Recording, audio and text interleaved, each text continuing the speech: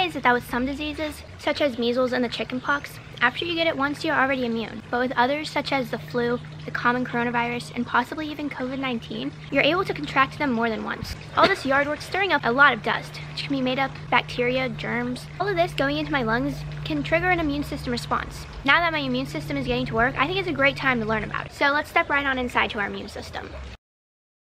Whoa, that was quite a journey. We have two subsystems that make up the immune system. The first being the innate immune system, which we are born with. This can be a protectant such as the skin or your mucus.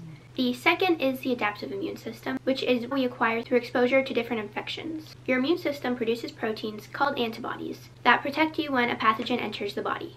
Antibodies are made of cells called B lymphocytes after the body has been exposed to a pathogen. Let's talk about immunity. When a pathogen enters the body, B cells recognize the pathogen and transform into plasma cells. Why are antibodies important? The first time a pathogen enters the body, only some of the B cells turn into plasma cells, which means the rest become memory B cells. So that the second time the pathogen enters the body, memory B cells are already there, turning into plasma cells, ready to fight off the infection. This is how immunity occurs.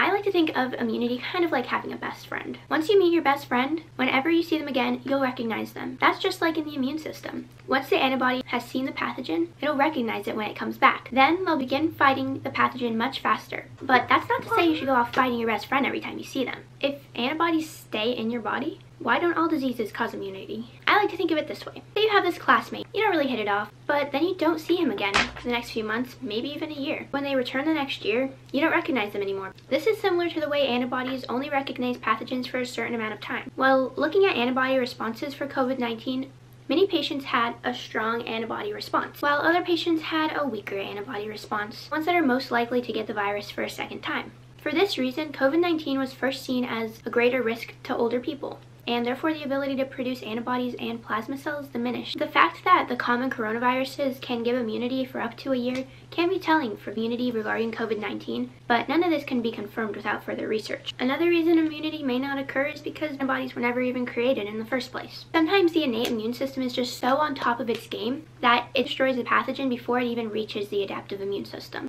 So now that we understand why immunity may or may not occur, why is immunity so important anyways? Lead to herd immunity, and no, this does not mean that your herd of cows will be pathogen free. Herd immunity is when enough people are immune to a disease that it's no longer able to spread, meaning that the disease can be eradicated like measles were in 2000. This is why vaccinations are so important.